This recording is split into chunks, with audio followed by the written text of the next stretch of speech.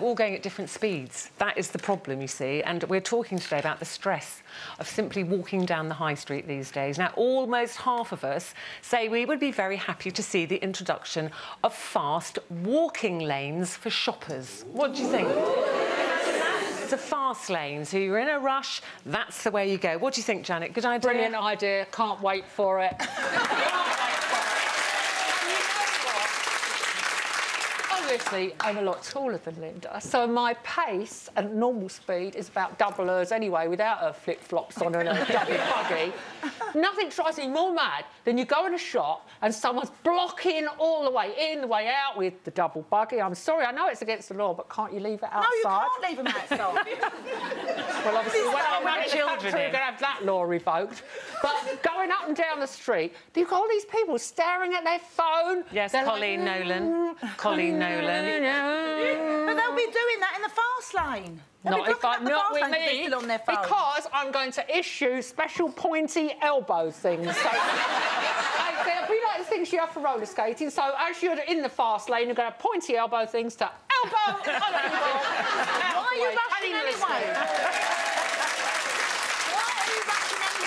Why are you rushing? Why are you always rushing? Just take Places your time. to go to, people to see. We've all got places obviously to go your and people to agenda see. is not very busy.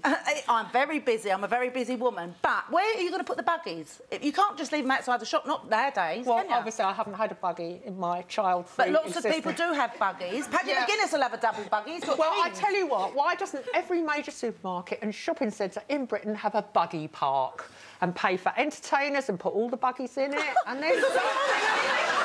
Because a lot of parents want their children with them. I want my children with me. I never left my children outside a shop.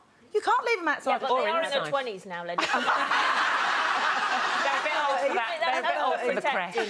No. It's funny because in China they have got a fast walking lane already, but apparently when they tried the experiment in the first place, it was tried in Washington DC. It was a failure because everybody in the fast lane was on their phones. Exactly. Yes, you see, that's the thing. So they're saying they weren't even noticing that there was a fast lane. People like you, like that, texting. You see, people are walking along, I'm walking along behind somebody, and then they just stop dead because their phone's rung and you crash into them. Or the ones that stop dead and have a full-on conversation but stay in the middle of a very small pavement. You want to go, I don't mean to be could you just have that over there, you know? Or just shove with a pointed elbow like Janet. See, when I'm in a rush, I hate all of that. When you're like, oh, hurry up.